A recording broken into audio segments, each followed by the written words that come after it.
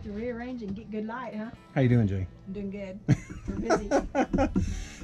This looks like it's in your face, but it's way back over here. So today we're out here with Jay, and Jay is showing us how to build a, what do you call it? Rocket mass heater. Yes, thank you.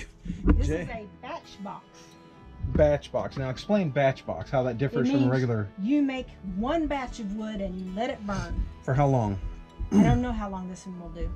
It will be more than 30 minutes. And this is utilizing an old wood stove, it looks like. Yes. We've completely replaced all of the fire brick inside. We upgraded to a dense sand-based brick. It came with these perlite blocks. Okay.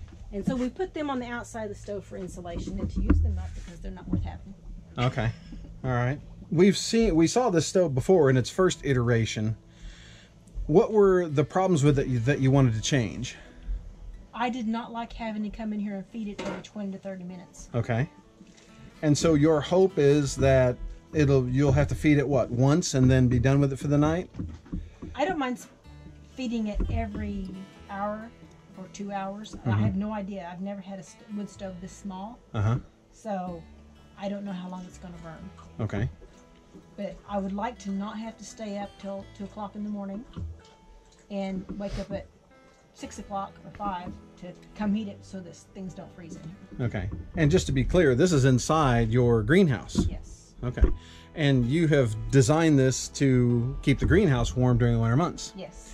So in your first iteration of this stove, you mentioned that you were able to get the temperature in the soil bank around here that the flue runs through, and this is the soil bank. From 100 plus to 80s to 60s. 60s back there. Exhaust. Okay.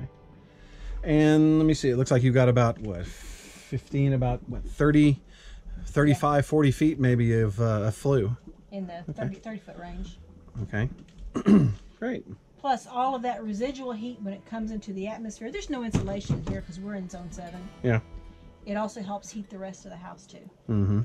Yeah, because your greenhouse is actually attached to the house. Yeah, and it's on a slope, upward slope. We get zone temperatures. This is the coldest area, and it is about 10 degrees colder than the upper level, and the upper level is almost 10 degrees colder than inside. So what you've done basically is you've put the wood stove in what most greenhouses would call your cold sink area. Yes. Yeah. Okay. Now. And eventually, we already have tubing in the floor. And it's just, we're going to have to study and research. Where I'm standing, there's a 55-gallon barrel in the ground that will be a heat reservoir. Okay. And we're going to figure out a safe way for this to heat that water, and then we'll have a pump circulated through the floor. Okay. Harvestmen, that's what they're called? That is their proper name. They're called daddy long legs. I would be delighted if I can get that, if it will burn hot enough to get the heat in here. And I'm hoping only 3 burns per 24 hours. That would be really nice. That'd be great. It's only a matter of keeping the frost out during those few hours at night. You know, and 32 degrees outside is not a problem in here. We don't need extra heat. We have to get down 28. We've had 28 degrees in here, and cold damage on the citrus and avocado, but they survived. Any colder than that, they don't. Yeah. As any citrus grower will tell you, when you get down to freezing or near around freezing, just even circulating the air helps a lot. Yeah. So tell us a little bit about this design here. We've obviously got the feed box down there, the batch box, which is a wood stove that you're converting. And then obviously we've got the beginnings of the reburn chamber. A high temperature riser. That's very important. All the experts on it now are saying don't even bother with stainless steel in a riser because it just gets too hot, and they do that spalting where big flakes come off the inside. It'll flake off, yeah.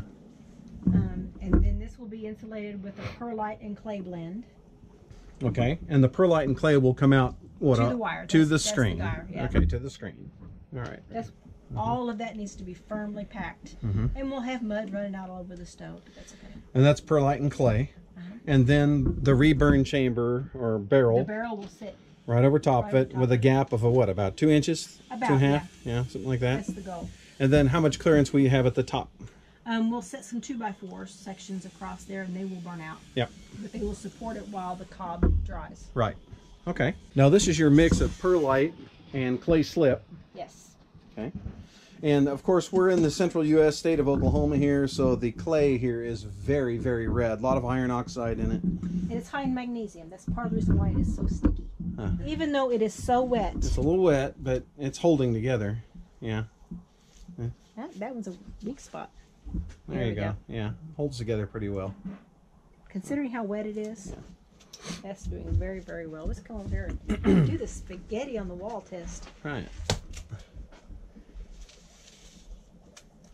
And then your plan from here is what? Bury the barrel in what? A few inches of cob? Yes. Cob will seal the bottom of it. Yeah. In this area, the exhaust is going to be very hot. Uh-huh. And this will be more resistant to cracking.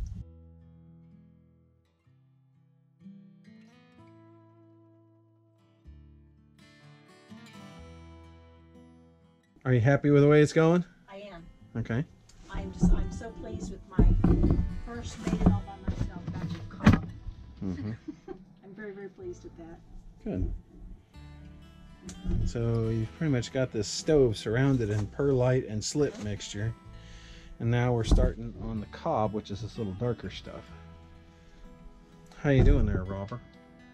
Okay. Now I don't know where to go now. Let me see you. We'll come around to the front. Sort of covering it up.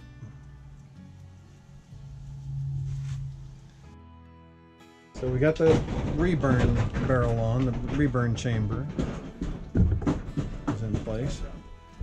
You're getting ready to do a test burn, right? Yep. You gotta watch and see what I'm gonna do.